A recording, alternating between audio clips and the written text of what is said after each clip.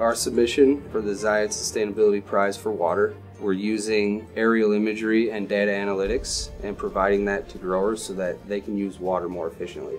Idaho, where we're located today, is an arid desert, and so we don't get much rainfall. Each winter we get snowfall. As that snow melts in the spring, it's held back in these reservoirs and used for irrigation.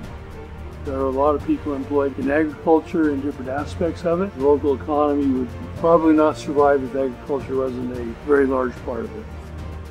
So it's important for me to protect these natural resources. I have 2 daughters, and I want them to be able to enjoy these things that I've enjoyed growing up when they're older. It's impressive to me the legacy that Sheikh Zayed has left behind and create a better future. And that's inspiring to me with a young family to think about trying to do things today that will impact them later in their lives.